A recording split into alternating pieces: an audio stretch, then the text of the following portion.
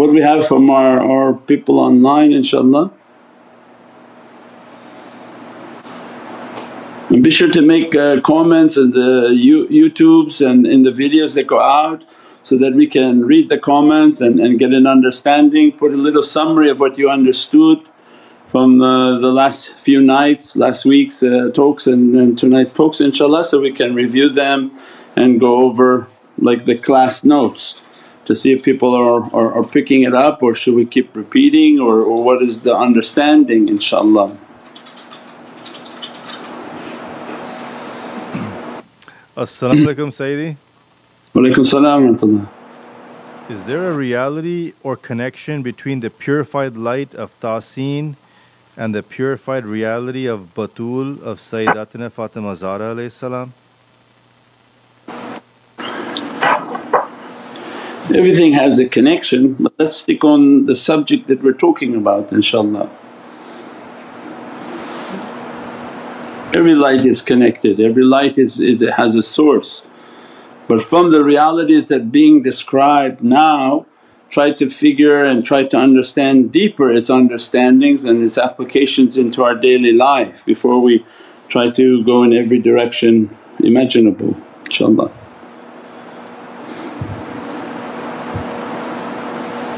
As-salamu alaykum Sayyidi. Wa alaykum salam wa rahmatullah. Thank you for all the teachings. Alhamdulillah, shukr, indeed your teachings are treasures and precious for me and my family. Sayyidi, please forgive me for my bad adab. Can you please advise on the adab of visiting our shaykh in person? What is recommended in shaykh's presence?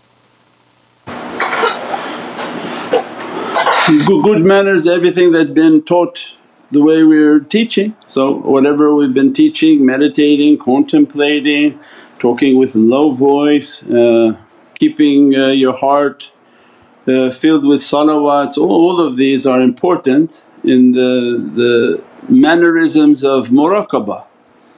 When you meditate it's the same presence, it doesn't make a difference. The physical presence is even more hidden. The enter the house from the correct door is in reference in this reality to the soul.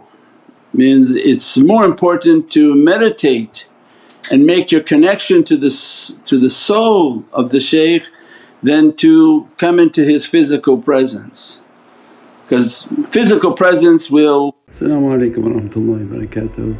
This is Shaykh Nurjan. Thank you for watching the video that you're watching.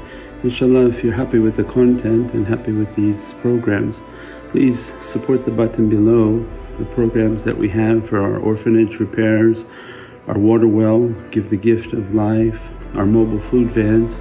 We have now 5 vans: Vancouver, Chicago, Los Angeles, Pakistan. There's many programs that reach thousands of people and rescue foods and give those supplies to people in need. Your support is greatly appreciated. Also, be so kind as to leave loving comments and please share the stream.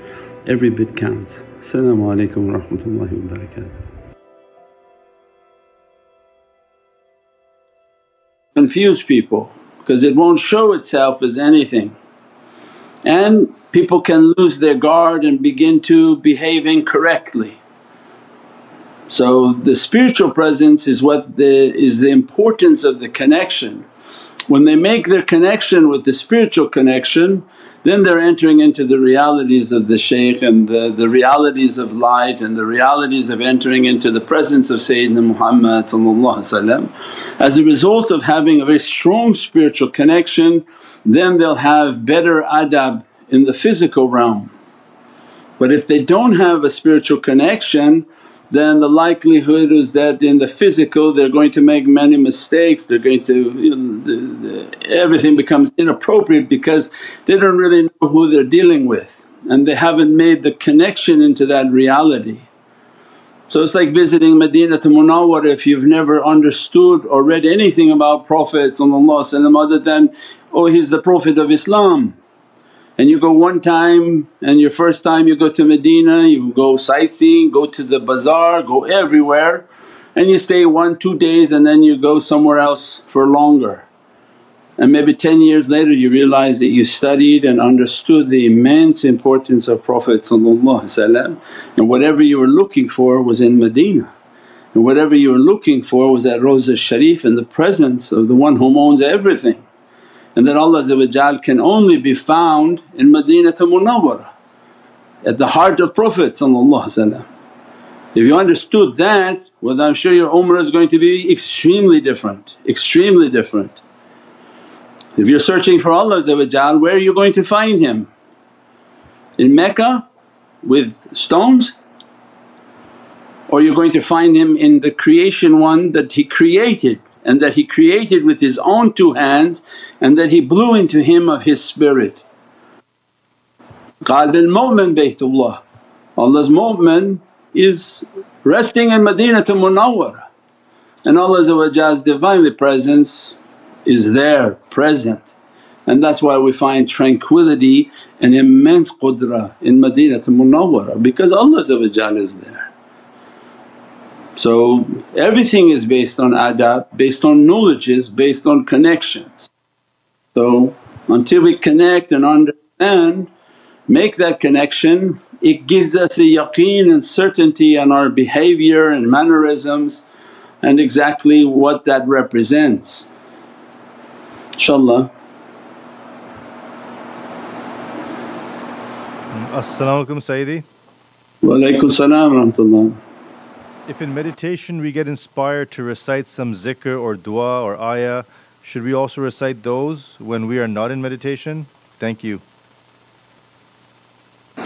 Yeah, I wouldn't make it hard on yourself unless is a very strong importance to recite something, because then you just sort of make more and more and more recitations until it becomes so hard to start you don't want to start anymore, because you have hours and hours of awrads to do.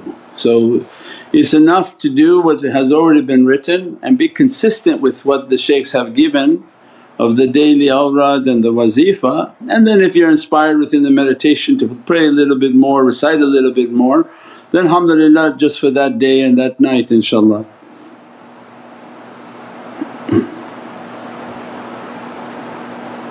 As-salamu alaykum Sayyidi. Wa alaykum salam wa rahmatullah. Sayyidi, there seems to be a great agenda to break the family unit and teach crazy things at school. Would you be able to address how do we teach our impressionable young how to deal with the pressures of school and social media in regards to this? I think we've done many talks unless you're tuning in new. So all last few months has all been about their agenda, the energy, the reorienting people, how to raise children. So yeah, go through the library of videos and there's many videos on these subjects of energy, orientation, the agenda of the elites. So no doubt there's a war on the family, but they have patience and foresight.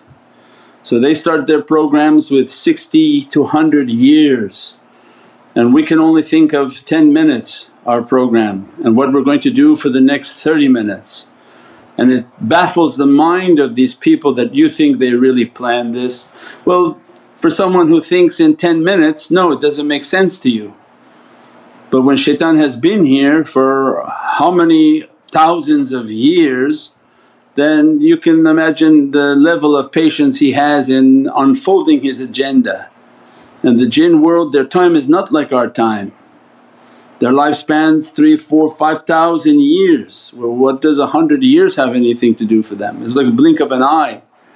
But for humans, because the time is not understood by them, they become impatient, and as a result they can't imagine that there's programs and agendas unfolding.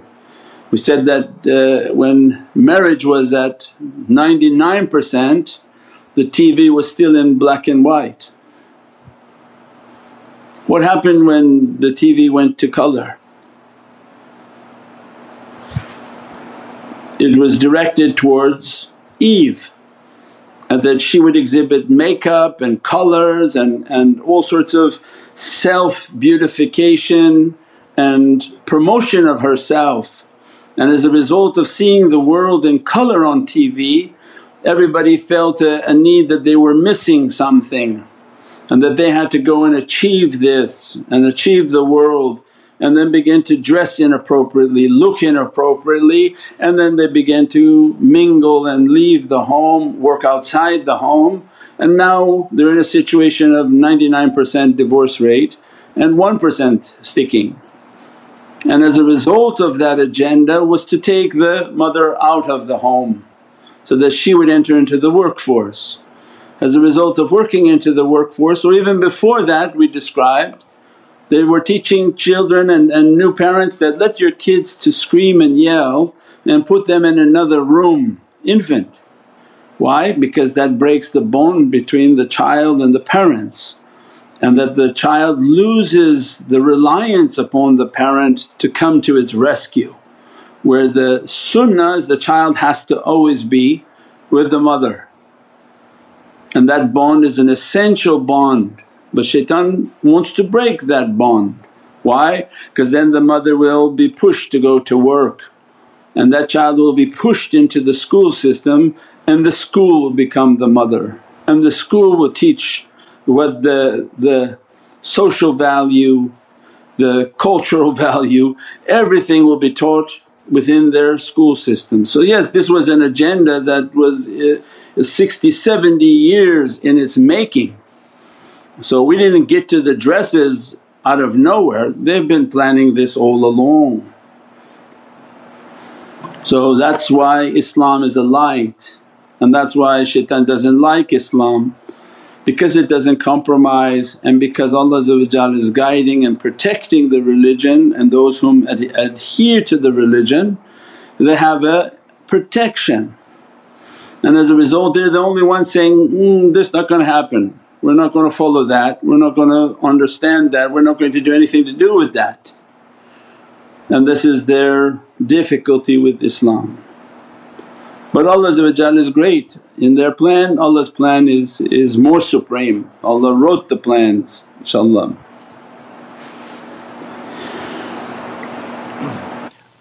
As-salamu alaykum Sayyidi. Wa alaykum salam wa rahmatullah. If someone sees lights of different colors and size around them or in the room or even in the bathroom with bare eyes for approximately 2 years now, what should they do, or simply what does it mean? Please forgive me and my ignorance. You should do nothing, because seeing lights with your eyes doesn't mean anything. You could have optical problems. There can be nerve problems, there can be all sorts of different issues. This is not about seeing, so the whole understanding was incorrect. This is about connecting your heart, calming the bad character and connecting to the presence of the shaykhs. It's not about seeing through the eyes, because the eyes are an illusion. So nothing coming from your physical eyes is a reality. This witnessing is through the heart. So when they meditate and make their tafakkur, their head is bent. They're not trying to see through their eyes, they're seeing through the reflection in their heart with the mirror of faith in front of them. So try not to focus on your eyes, and it can be difficulties in optic nerves, in the mind, anything, and you could be seeing flashes and light sparkings and things happening, but that's not the objective of the tafakkur or the connection. The objective is to connect the heart, and don't let that to be a distraction in which you think you've achieved something because you saw a green light, a purple light, a blue light. But cats and different creatures see these different things. The hard part is to calm the bad character and connect with the shaykh, and to really discipline oneself, really take an accounting of oneself.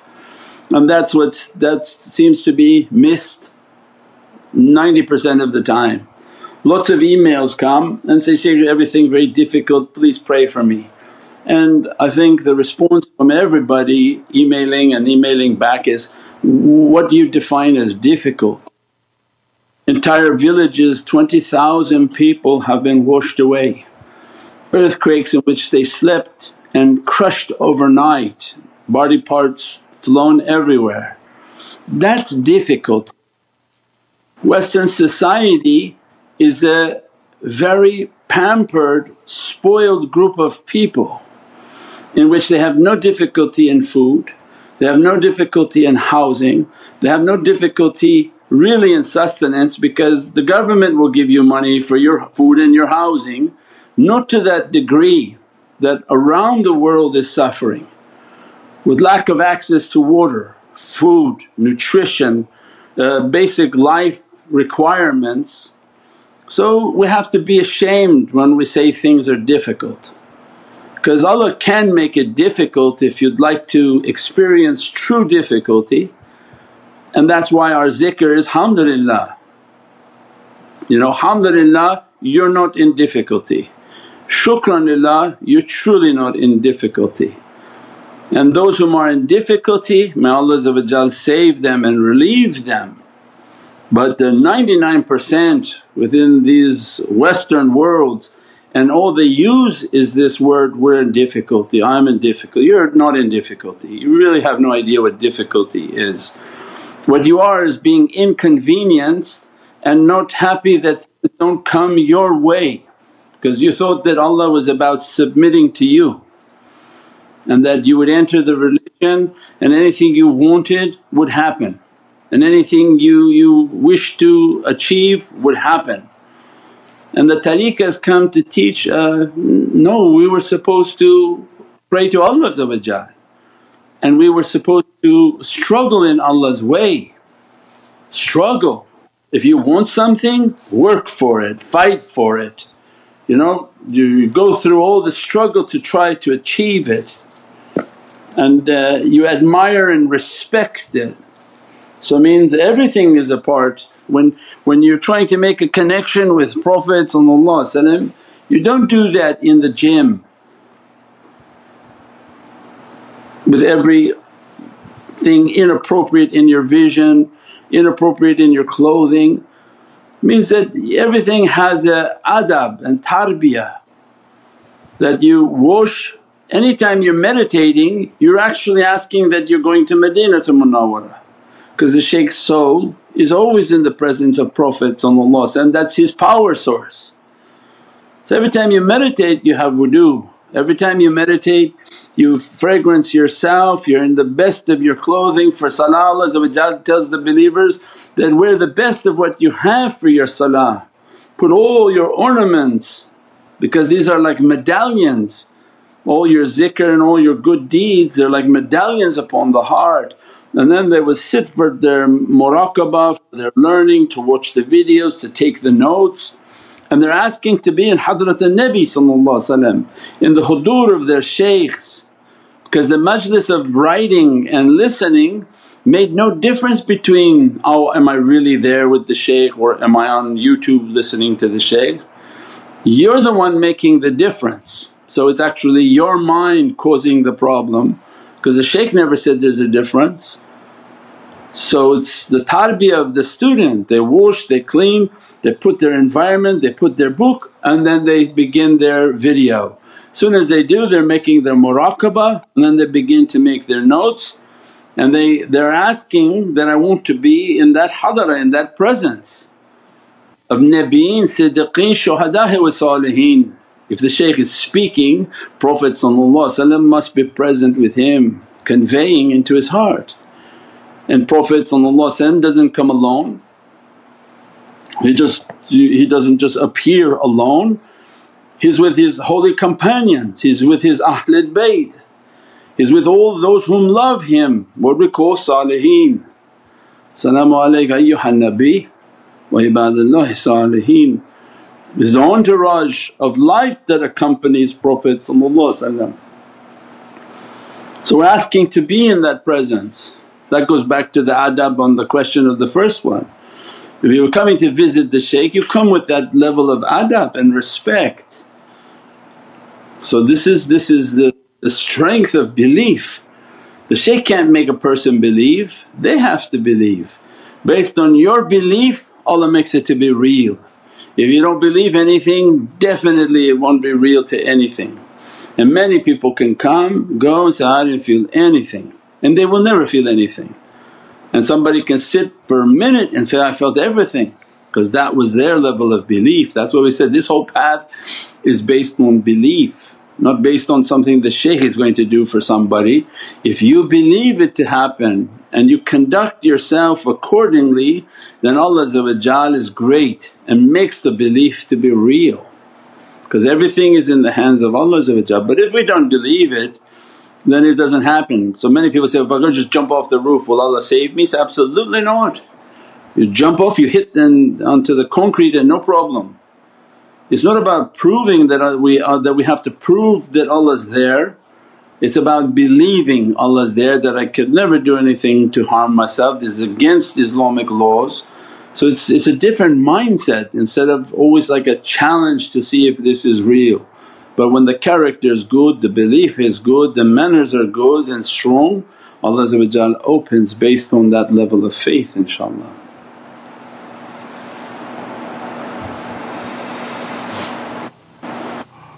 As-salamu alaykum Sayyidi. Wa alaykum salam wa rahmatullah. For us students, does the reboot symbolize getting access to join this heavenly school under your guidance? The reboot is in everyone's life. So no doubt, that's why we said the meditation is a continuous reboot and upgrade of your software. So if you're coming for the first time, look at your telephone. You have a certain system within yourself. You come for the first time for the shaykh, you've never heard anything like that. Yeah, there's going to be a reboot, there's going to be fever, there's going to be sickness, there's going to be all sorts of things happening in the body, because there's going to be hardware upgrades. That the heart has to be increased in its capacity, the system of the body has to be purified and clean depending upon what people have put themselves through. So most definitely there's a hardware upgrade, there's software upgrade, and those whom continuously make their tafakkur, then what's happening? They're continuously receiving updates. And that's why we said the first few ayahs of Surah An-Nam actually describe the immensity of this light of TaSeen, and said, those whom truly will understand it, the ones who make salah and give zakah, and they will achieve a yaqeen. Why? But because the salah is a way of connecting and opening the reality. The zakah means their entire life is to give from what Allah gave to them. You give from your money, you give from your time, you give from your sustenance, your food, whatever Allah has given to you, it's the activation of your salah.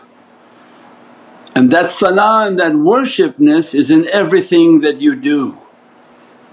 Their zikr is a salah, their meditation is a salah, their salah is a salah. It means everything of their ibadah and their worshipness Allah is teaching for them in this surah. In the first 5, 6, 7 ayahs of Surah Naml,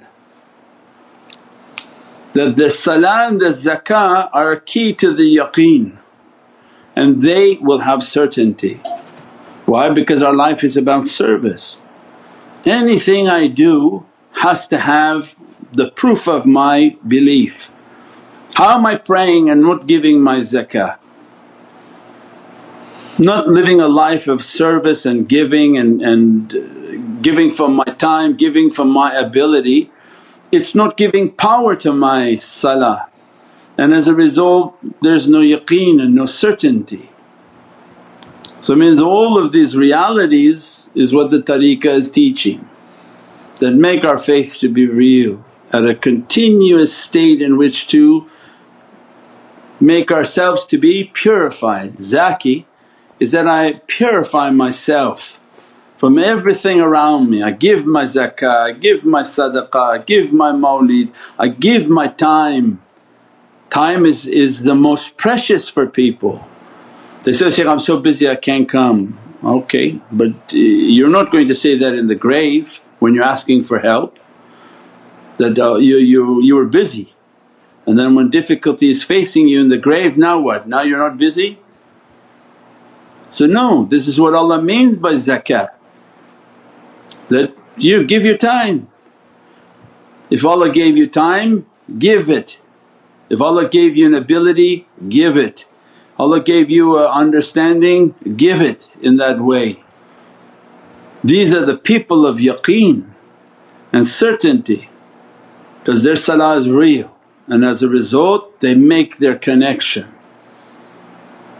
And then everything they do on top of their mandatory now becomes the holy hadith in which Allah is describing, they come through their voluntary, they're coming through the door of their voluntary worshipness. They did everything in their obligations, they gave themselves in their obligations. As a result they're coming through this door of love. I become their hearing, I become their seeing, I become the breath in which they breathe. The whole hadithul Qudsi will open from the presence of Prophet to the presence of the seekers. So alhamdulillah, Allah is giving to us a system in which to achieve these realities. Struggling in the way of Allah, don't think anything is tough and difficult, but opportunities. If it didn't open, wasn't meant to open, don't focus on making it open. So if you think there's a door at that wall and you keep emailing that it's just not opening, not opening, to us it sounds like, it looks like you found a wall and you're just banging your head on the wall. Has it ever occurred to you, maybe Allah's not going to open it, stop banging your head there, go on to the next thing. Do your zikr, do your muraqabah, focus on this, focus on that. The job not opening, maybe you're not supposed to be working in those places that are not very good. Find your job in a charity, find yourself in a different type of occupation, something different that doesn't need to be unpleasing to Allah, especially if they're of a different orientation. Male orientation, they have different jobs and different struggles, and female orientation then different. In today's day where everything is very bad, very inappropriate, better to find a charity if you have to work because of your need for sustenance, than something that's not intensive, not aggressive, and that the atmosphere is more supportive, like charities, women organizations, child organizations, charity organizations. Things that would be better and closer towards service, and that you get compensated for that service. So there's many different things that people can do that are of a low intensity, and then they don't have to worry about it's not opening, it's not opening. It's not opening probably for wisdom. In some of these environments they're very inappropriate in the atmosphere of people. So Allah's great, Allah's protecting the servant from opening from what they want. Allah says, be weary of what you want, that be careful of what you want, because you sometimes want the worst for yourself, not thinking and not knowing. InshaAllah. As-salamu alaykum Sayyidi. Wa alaykum salam wa rahmatullah. Sayyidi, this blessed month people want to literally argue about the milad. How can we make someone at least be polite and feel the love? We lack the love for the Prophet. May Allah forgive us.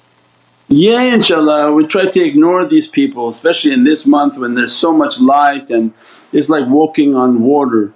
These people who continuously try to prove it, they open up this can for no reason. There's no need to prove you love your father, that I want to give you now 10 fatwas on the reality of loving my father. It just opens up a dialogue that was rude and unnecessary. It's not necessary. Love your father, that's it. Celebrate the way you want to celebrate. Those who don't like it, like a barking dog, you don't have to go back at every dog and try to bark with him. Leave them, leave people, not even bother with people. Just celebrate that love, express that love, invite people to that love, and those whom bark are barking dogs, and leave them to themselves. But all shaitan wants is for us to stop, turn around and now think, okay, I'm going to show the dog I'm more knowledgeable than him. And as soon as you do that you've reduced yourself to a dog. So why are you such a insan stopping now talking and yelling at this dog? So the analogies should be clear. You're upright person, do your acts and go. Why you stop now to yell at a dog? You're no better than the dog, and now shaitan has engaged you in a direction that's not necessary. This love, this kingdom, it don't need anybody, is not in need of anyone. We are in need of that love, we are in need of the nazar of Prophet, so we propagate it, spread it. Who comes, comes. Whom under the nazar be safe. Those whom don't, well, they see how difficulty opens in their life and they have regret. They bite their hand on how they regret, maybe I should have attended the mawlid, maybe I should have supported the mawlid. Maybe this mawlid before they open all of these azab again on the earth and all these difficulties, maybe the food, the presence and the support of Milad al-Nabi is your best vaccine. Not the vaccine that shaitan is giving and the jabs that shaitan gives to people that are going to make you healthy from the artificial who. Why don't you take your barakah from the real who? Stock up on your insurance policies from who, Qul hu Allahu ahad. From that who take all your barakah. Everything that we do in the way of this mawlid, it's like insurance packages for ourselves and for our loved ones. Ya Rabbi, for the sake of Mawlid an-Nabi grant me shifa, grant me healing, grant me a way out of this sickness, out of this difficulty. But people have nothing in their account and they run after these companies and hoping that they put mRNA in them and it's not going to go into their brain and switch on a different command. Instead of believing in those things, believe in Allah Almighty and the love for Sayyidina Muhammad, but believe with proof. Means our actions, they speak louder than just words. And that's the best, the believer put their faith and trust in Allah. Then what's the faith and trust in Allah? Is the love for Sayyidina Muhammad, because that's the level of faith that you love me more than you love yourself, inshaAllah.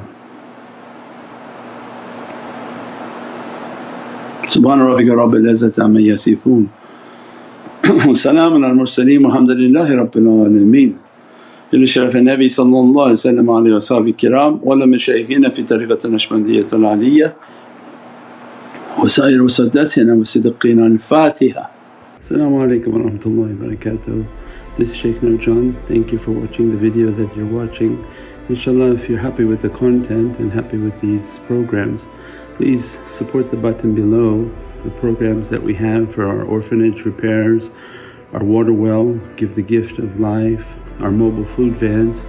We have now 5 vans: Vancouver, Chicago, Los Angeles, Pakistan.